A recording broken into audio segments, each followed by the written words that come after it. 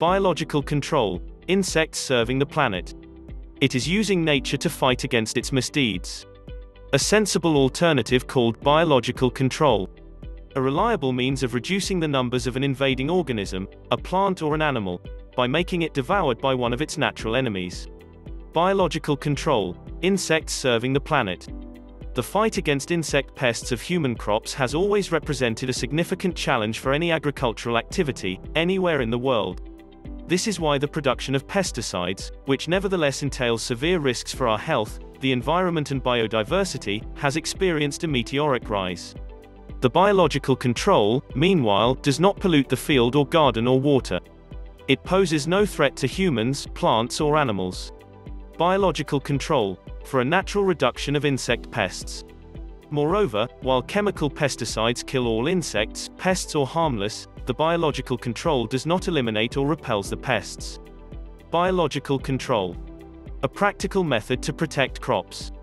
To cite a known example, to fight against the European corn borer, a caterpillar which significantly reduces production, flooding releases of trichogramma, a hymenoptera, are carried out in the field, between 300,000 and 600,000 individuals released per hectare.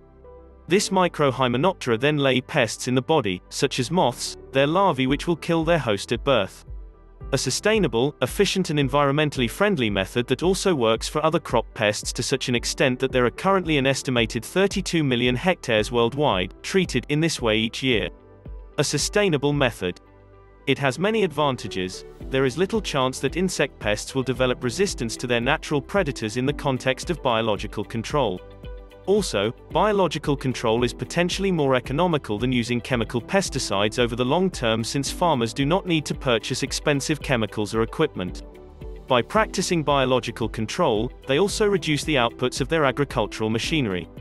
Suppose they organize their operation in such a way as to keep these cultivation aids permanently for the following years.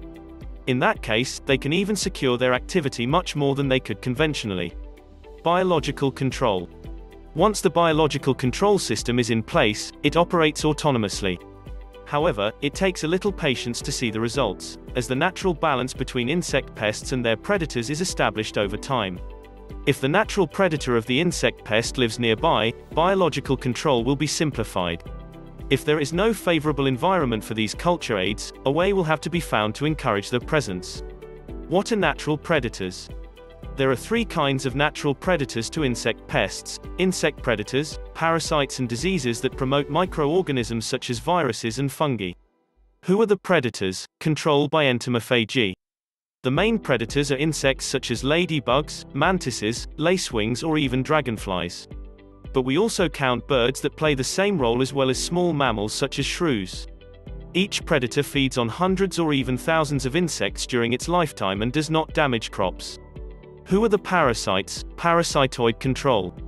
Most insects lay their eggs inside the eggs or bodies of living insects or animals called hosts regarding insect parasites. The parasite feeds on the host as it grows and then kills it. This technique is slower but efficient. What is microbiological control?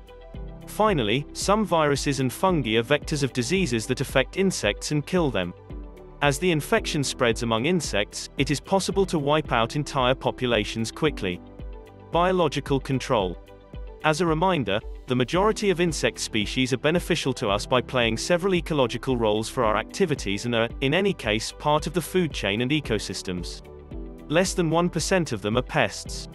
They are the staple food of many bird and reptile species, and the pollination of an incredible number of plant species depends on them.